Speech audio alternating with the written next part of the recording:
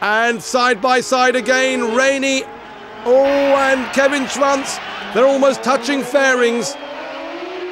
And who will it be down to Redgate? It's a five-way battle. They're side by side.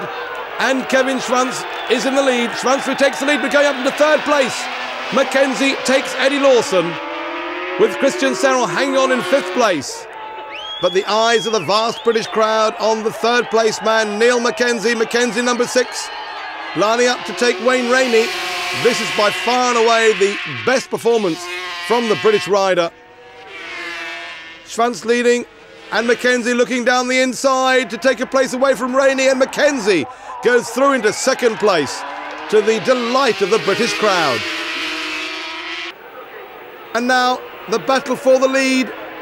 Up the inside at Redgate goes Mackenzie. Mackenzie leads the British Grand Prix, and for the first time in 10 years, a British rider leads the British Grand Prix. That hasn't happened since Barry Sheene was riding. And of course, at that time, Barry Sheene was riding for Suzuki. But number 6, there he is, Mackenzie in the lead.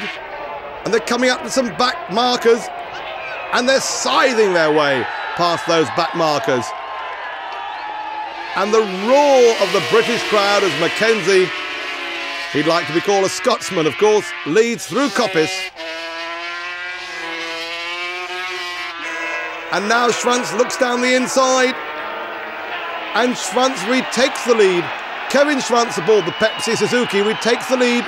Mackenzie in second place.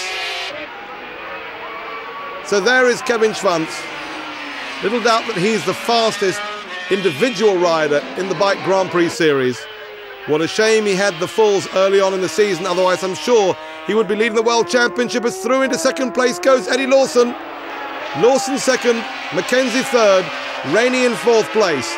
And of course Lawson will be happy with second place, gaining more championship points. A victory wheelie for Kevin Schwantz. Lawson has closed up, but Kevin Schwantz has won the British Grand Prix here at Donington Park, and he's obviously delighted. Just look at the Pepsi Suzuki rider. Victory again for the Suzuki Grand Prix team here at the British Grand Prix.